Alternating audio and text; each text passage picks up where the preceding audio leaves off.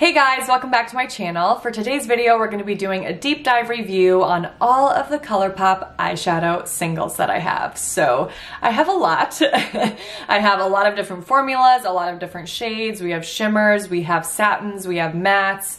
We have a lot to go through. So we are going to swatch every single shade for you guys. We are going to talk through all of them as far as pigmentation, blendability, the actual color and what I think of it, all of those details. I also show you a really quick tutorial on this eyeshadow look right here using these eyeshadows because I wanted you to be able to see how they actually performed on my lid. Well, some of them. Obviously, I couldn't use every single one of these on my lid today, but I wanted you guys to get an idea of how they performed on the lid as well as how they actually swatched on my arm.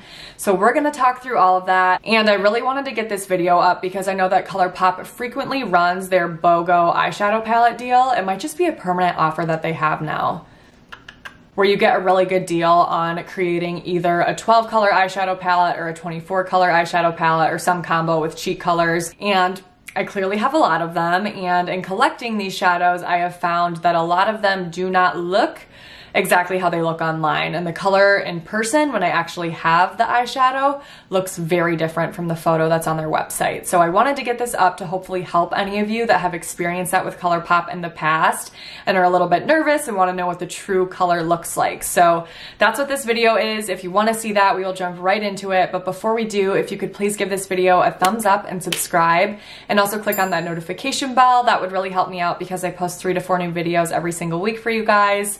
And make sure to go follow me on Instagram as well because I post a lot of updates for you guys there on products that I talk about on this YouTube channel. I do a little mini blog post to my Instagram story each week, so I have a lot of content for you guys there as well. Alrighty, I think that's everything, so let's jump right into it.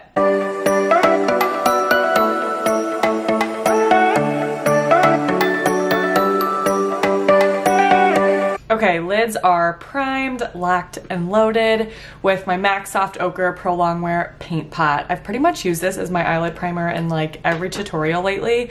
I also love the Too Faced Shadow Insurance, but I ran out of that and haven't repurchased yet. So, I mean, it's a great one. Can't go wrong. Okay, so let's first go in with a light transition shade. And for that, I'm gonna use the shade Issues right here. This is just like a light peachy peach.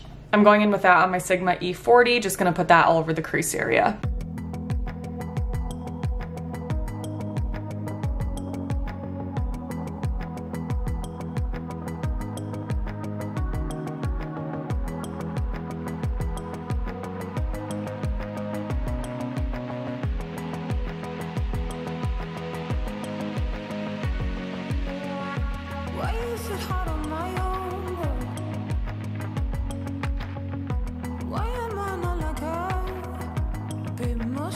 Okay, I love that shade for a transition color. That is like perfect. Okay, the next shade I'm gonna go in with is this right here, and it's called Zing, and I'm gonna pick that up on my Morphe M433 and just focus this on the outer half of my crease.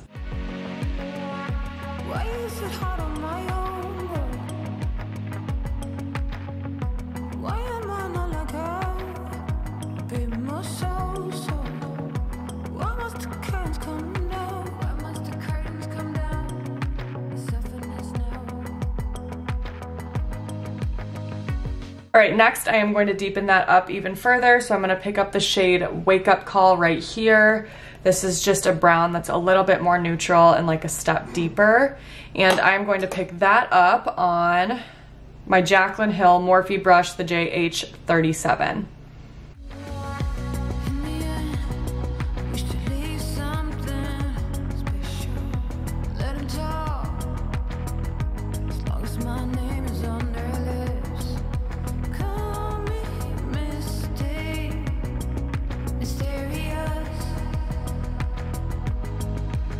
Okay, and then one more shade in that outer corner area. I'm just going to use the same brush and pick up this shade right here, which is called Conundrum.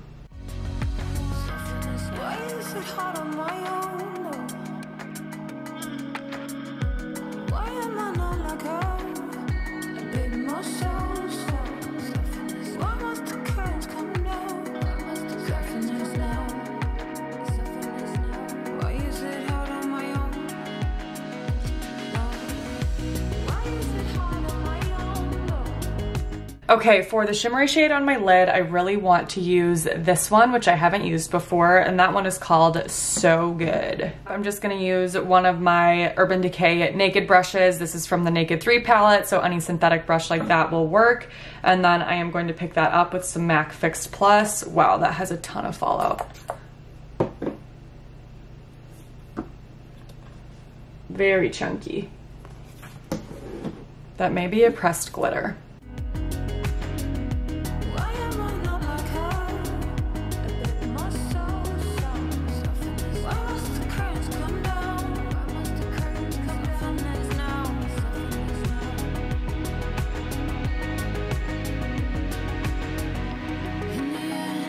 Okay, the last shade I'm gonna go in with before I do some blending and clean this up is this shade right here. It's called What's Yo Sign, and I'm gonna use this to clean up under the brow bone area, add a little bit of brightness there with my Sigma E59 brush. I wish to be someone better. Help me with this comparison.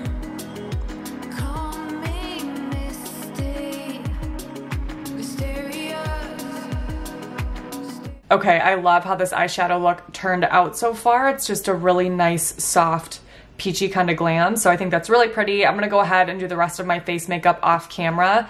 I just wanted to show you guys how those shadows performed, and then we will come back and do swatches and talk through all of the shadows individually. And we're back. Like 3 hours later. So my makeup has been done for a long time at this point. I will list everything that I used for my full face in the description box below in case you're interested, but I'm sure some of you are already wondering what my lipstick shade is. It's actually a Revlon lipstick in the shade 755 Bare It All. And I actually showed this in a recent lip swatch video that I did where I did like a drugstore lipstick showdown. So I will put a card for that right here. I believe that that'll be up first. I think so. So go check that out if you're interested. But yes, everything else is listed in the description box below, and it's been sitting on my skin for a while. But long story short, I decided to go paint my nails so that you guys didn't have to stare at my destroyed nails while I held up eyeshadows for you guys. And then that meant that I needed to let them dry, which took a long time. So I've had like dip powder and acrylics and a variety of things on my nails for probably the past few months at this point. And I already just have really thin, flimsy nails to begin with. So whenever I do that, my nails get destroyed, like no matter what. So I hope that wasn't too distracting while I was putting on my eyeshadow, but I was like, oh my gosh, how could I even think that that's okay for people to look at? So I painted them. Okay. Let's go ahead and start off with the swatches. So we're gonna start with this palette right here. This has the majority of my shadows. These are all of my matte shadows that are lighter and medium, some of the deep matte shadows, and then the rest of the deep dark ones are in this palette, which we will do second. So I was going to swatch these on my palm for you guys, which I normally like to do whenever I'm swatching eyeshadows. I just feel like it allows the true color to show up better.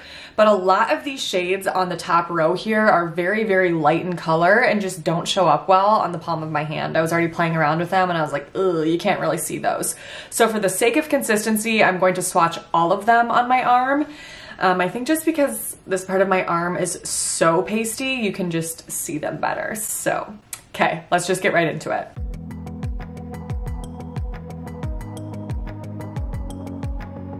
Here we have the first row. Sorry, these are just like terribly spaced. I clearly don't do arm swatches like this often. So right here, you really can't see it. Wait, is that where it is or is it up here? Yeah, it's right here. You really can't see that, but that is Hear Me Out, What's Yo Sign, Issues, Running Late, Go With The Flow, Zing, and Wake Up Call. So those all swatched really nicely. Obviously you can see some shades better than the others because they're just brighter shades or deeper shades. But I think for the purpose of all of those being transition type shades or shades that you would use to highlight the brow bone, they're all perfect. Like I love that level of pigmentation for shades like that. I will say my favorite shades out of this whole row are definitely these two right here. So Zing and Wake Up Call. They definitely are different enough to where you can use both in your collection. This one has a little bit more of an orangey undertone. This one has a little bit more of a cool undertone, but both are really pretty and muted and wearable enough to where they can be really versatile and you can use them in a lot of different looks. So I love those. They also are just like nice medium toned browns. Not too light, not too dark. They're just perfect for building up color. I also do really like these two shades right here. They're very different, so I think you could definitely use both in your collection as well. Hear Me Out is definitely a true matte cream shade, so it's perfect for highlighting the brow bone, or you could lay that down all over the lid if you like that brighter matte lid effect. That would be really pretty for that. What's Yo Sign right here actually has little flecks of glitter throughout, so let me see if we can get that to focus. But it does have little flecks of glitter. However, it still is a matte formulation. So the glitter just gives it kind of a dimensional effect on the eye, which actually would be really, really pretty all over the lid or underneath the brow bone. But it doesn't look like you have a glitter eyeshadow on. It doesn't have a shimmery foiled finish to it.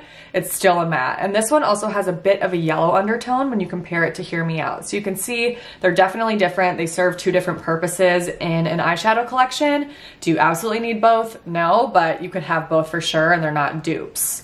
And then as far as these shades in the center, I do like them for transition shades. They're definitely light enough and they're not too neon or bold to where you can't use them to lay down on your crease as the first color that you use.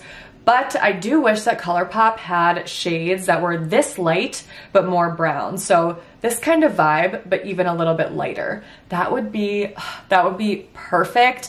That's kind of what I'm missing from this collection, is just transition shades that are the first shades you use all over your crease that are light neutral browns.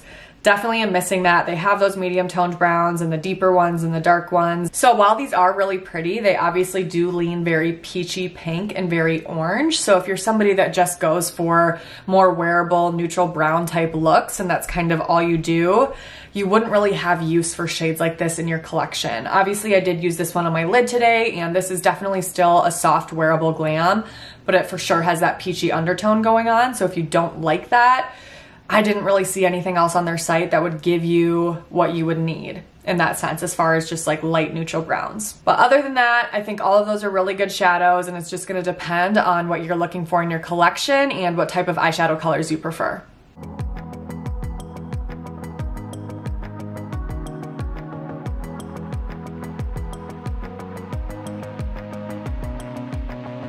Okay, so here we have Lay Low, Bel Air, Say I Do, Pretty Please, Made to Last, and Sidetracked. So a couple of these I had a harder time swatching. This one right here, Bel Air, definitely didn't swatch as pigmented as the others. You guys saw I went over that a couple times, and then I realized I wasn't using my pointer finger for that. So at the very end, I tried to go back over it. Still not the most pigmented, but it's a really pretty shade, and we don't need every single shade to be intensely pigmented. Like something that's buildable like this is really pretty and really usable. And then this one right here, I had a little bit more trouble with as well. That's Sidetracked, but that could have just been the way that I was swatching it. It's really pretty and it looks great now. So I really enjoy most of this row except for these two shades right here. So these are two shades that I thought looked much more wearable online, and when I got them in person, I was like, did I order that? Like, they just don't look quite the same on Colourpop's website. So this is a very, very bright peachy color, kind of in this family, but even more peachy pink, even brighter, even bolder. It's swatched really nicely, so if you like a color like that, it's super pretty. I just don't really wear eyeshadow like that on my lids. Like I said, I'm much more of a wearable, soft glam kind of girl.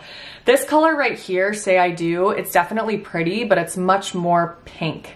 Like, it's much more true Barbie pink than I thought it would be based on the photos on the site. So I was hoping that would be a little bit more wearable. Again, it's pretty if you are going for that, but I wasn't really going for that. And then the rest of those shades are really pretty. Again, Bel Air didn't swatch amazingly, but that's one that I have used on my lids for a while, and I like the pigmentation of that. Again, it's just blendable. This shade right here at the very end, called Sidetracked, also has glitters throughout it.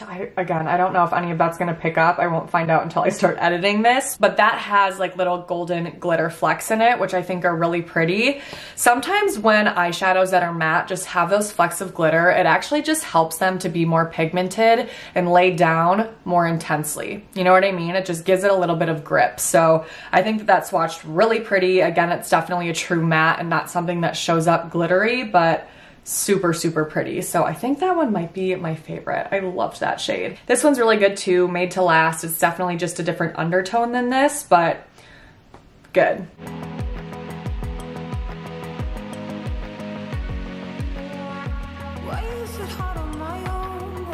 Okay, here we have In Frequency, Labyrinth, TBH, Conundrum, Chic Happens, and Mariposa. So all of these swatched well except for these two right here. So Chic Happens and Conundrum I had to work with a little bit. These ones were very, very creamy and pigmented. There definitely was a difference in texture and feeling those. They just were much softer and just, you know, they felt more pigmented. So all of these shades are really unique and I really like all of them, honestly. This one is definitely very orangey, so if you like an orangey golden bronze toned eyeshadow look, then that would be perfect for you to have. Not the most neutral wearable shade, but definitely something that can fit in your collection if you're that type of makeup lover. These two shades right here I thought swatched beautifully. Those are great shadows. This one, I don't know that, I mean, I'll have to play around with it more. That's a newer shadow for me. And same type of thing, it has those little glitters in there. So we can see, I just don't think that you need to have both of these in your collection, even though that does have glitters and it's a little bit different. I mean, they look almost identical. So I don't think you need both. This, it's not the most amazing matte brown ever, but it's a pretty color.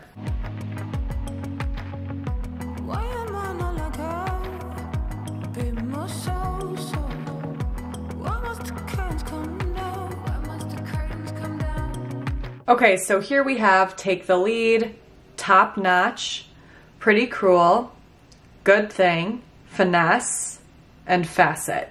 So this you saw did not swatch well at all. The rest of these swatched very well. They're very pigmented. This one, I think that was just my issue at first, the way that I swatched that, because the second time, like, that looks very nice and pigmented. So these are all just great next level shades as far as deepening up the crease area. I really like all of these except for Take the Lead right here. I also just don't really understand the undertone of this. It's like a green gray. Like, I don't know. It's not a shade I personally ever wear myself. Those kinds of shades just are not very flattering to me on the lid, and especially with my skin tone. So that one I would say I don't recommend. The rest were so pretty. I just love these rich colors. This one has glitters in it too. Ooh, that one I can see is picking up on camera at least. I love that one. That is so pretty. And these are just really nice, rich, earthy tones. So I really enjoy everything except this one. Okay, now we're gonna move on to the second palette that I have. So this has all of my shimmery shades and then these deep mattes right here.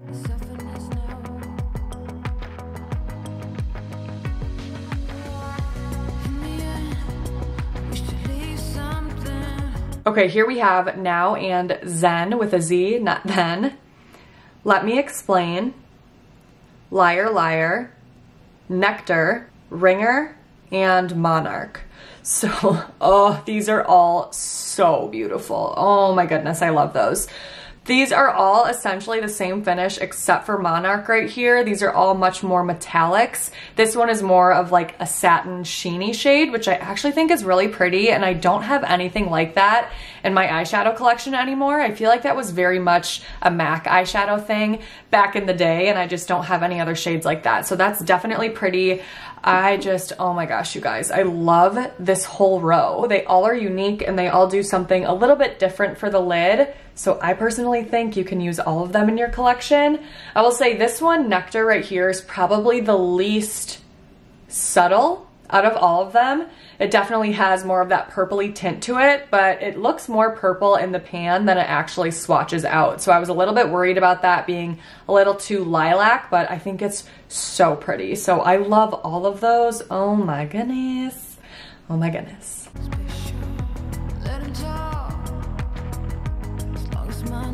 Okay, so here we have Comeback Kid. This one I was having a harder time with, honestly, because I've used it so many times. Like, I've had this in my collection for a long time. I've gone in with a lot of Fix Plus on that shadow, so I apologize. It's just not showing up the best, but it shows up beautifully on my lid. I believe this is the shade that I used on my lid in my most recent Get Ready With Me. I'll put a card for that here, but I am obsessed with this shade. This just does not do it justice. It's such a gorgeous pinky gold. Then we have So Good, which is the one I put on my lid. That is so good. Over It, Snake Eyes, and Misty. So again, these all swatched beautifully. This is one of the ones that I will say definitely, again, showed up different in person than it looked online. You can see here, it definitely is just like a true metallic pink, and it's really pretty, but it didn't look as pink like that online. I feel like it's not even showing up very well in the viewfinder. It's just a deeper, more silvery pink than I was anticipating. So it's still pretty, but just up to you if that's a shade that you would actually wear. And this shade Snake Eyes right here is really unique. It's definitely like a mix between a chrome and a purple, but I think it's beautiful. So I actually love that. Also, I apologize for the changes in lighting. Sun's going behind the clouds. Okay, let's do the last row here, which is the rest of my mattes.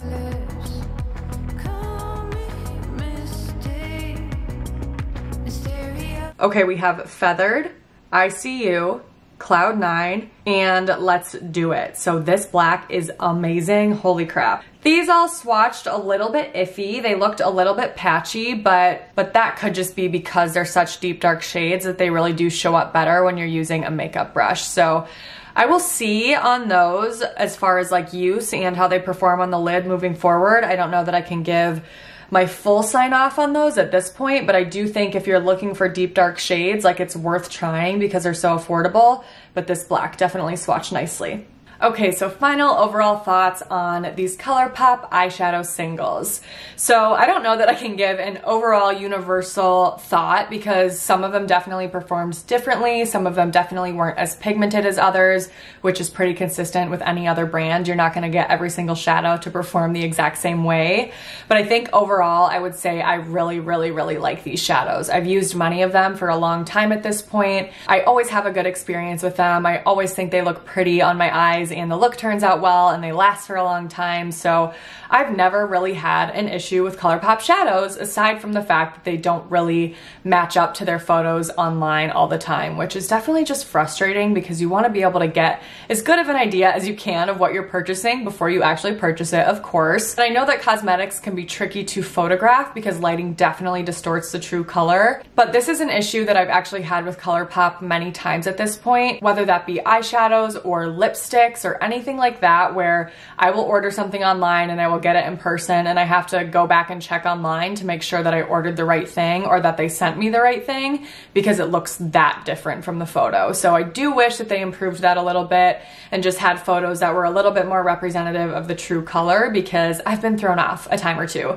And I know I'm not the only one because I've had friends say that to me as well. So you guys will have to let me know if you've had that experience with Colourpop too. But otherwise, I think these shadows are really pretty. I love the range that I have and all the different shades that I have in my collection. I think we have a really good variety of shades and they're just, I really like them all. I honestly think that these Colourpop singles are probably the best performing single eyeshadows that are the most affordable in the market right now. Like I'm trying to think of others. I used to think that that was Makeup Geek, but I'm pretty sure each individual shadow from Makeup Geek is $5. So if you're trying to build a palette that is this big and every single shadow is $5, that's not an affordable palette anymore, unfortunately. And I was saying this to my friends the other day, but if MAC reformulated their eyeshadows, they would be amazing. I know that those are definitely pricier too, but they just are not as good as these Colourpop shadows even. They're not very pigmented. The payoff just isn't there, but the colors and the undertones are perfect. They are everything. They're so wearable. Like that is exactly what I'm looking for, but the quality doesn't justify the price in that case. So I really do think Colourpop is going to be your best bet. You guys will have to let me know in the comments below if you have played around with their single shadows. What are some shades that you love? Is there anything that I didn't mention that you think falls into that wearable, more neutral category that I should purchase? Or let me know which of the shadows that I swatched here today you thought were the prettiest and you want to buy after watching this video. So that's everything that I have to say. I hope that this was helpful for you. Definitely let me know in the comments below if there's anything you would like to see from me next on this channel. Otherwise, my next video will be up in a few days. So until then, I hope you have a great few days.